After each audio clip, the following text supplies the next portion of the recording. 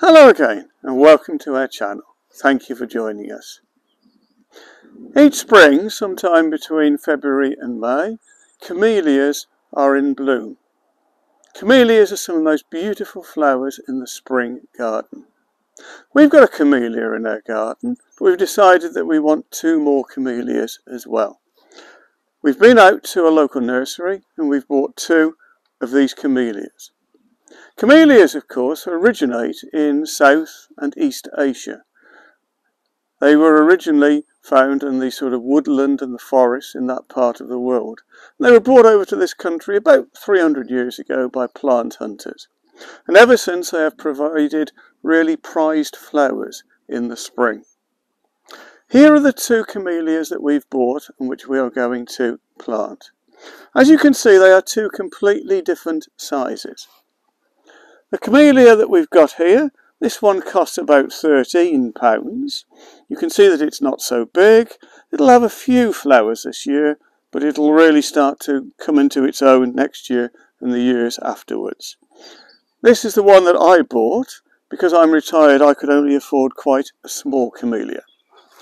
This one here, this is the one that my wife bought. She's still working, and so she could afford to spend £50 on a really bright, beautiful camellia. And you can see that this one has got lots and lots of flowers for an immediate effect. Anyway, we're going to start planting. I'm going to start planting my flower to begin with, my camellia to begin with. Now this camellia of mine is Camellia Brushfields Yellow. It's got a lovely pale yellow flower and we're going to plant it into this pot here. Now camellias love acidic soil. They don't really like an alkaline soil. This is one of the main reasons why we're going to be planting these in pots. Our soil is alkaline. It's not really suited to camellias, and so we need to put it in pots with an Ericaceous compost that is going to suit it.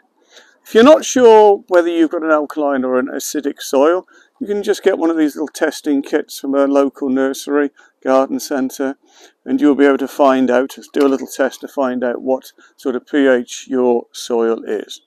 So we're going to put this beautiful camellia then into this pot here.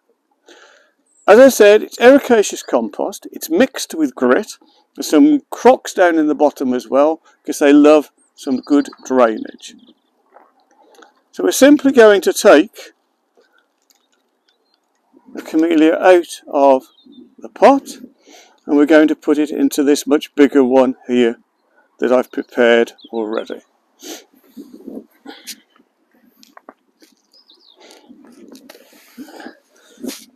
Just putting some more compost around the outside, firming it in nicely.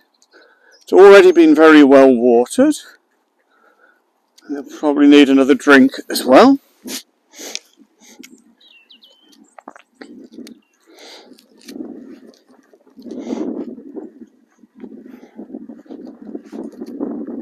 Okay, that should do for that one. So now we'll go on to the big one.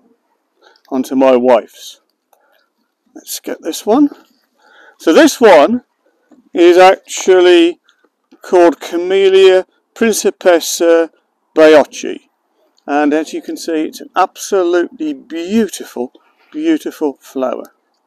So let's very, very carefully take this one out. Oh, that's easy. It came out quite easy, didn't it? Yeah. And let's put this one into this pot.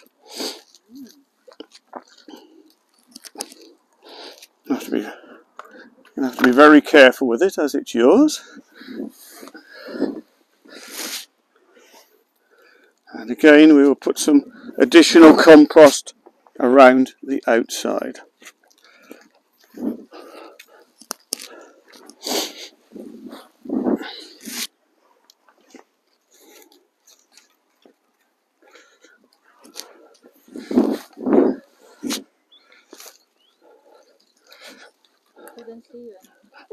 Yeah, it's probably best if you can't see me.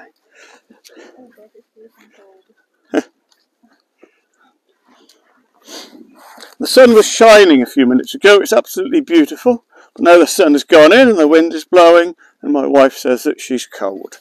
Oh dear. Anyway, her beautiful camellia is now planted.